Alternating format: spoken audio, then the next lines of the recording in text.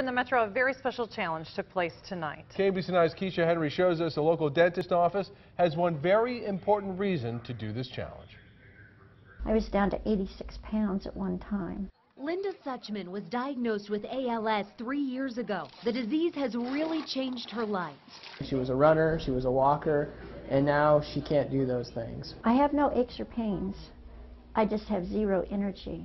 Along with the disease, she was also diagnosed with frontal lobe dementia, affecting her memory, even changing her personality. But with it, she somehow gained an extra sense of humor. Knock, knock.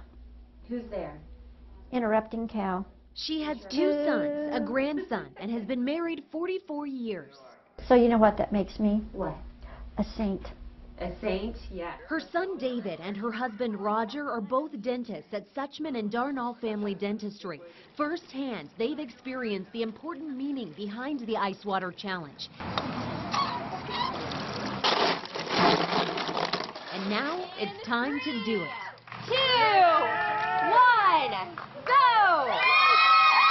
The dentist donated $100 for each team member who completed the challenge, totaling more than $1,000 to the local ALS chapter to help find a cure. They're certainly looking for breakthroughs, and they're not easy to come by in this particular disease. And when doctors do finally find the cure, what would that mean for Linda? It'd probably mean I'd have to start mowing the lawn again. She knows it's a progressive disease, but she's alive and well, and with a little humor and surrounded by family, she's living life to the fullest.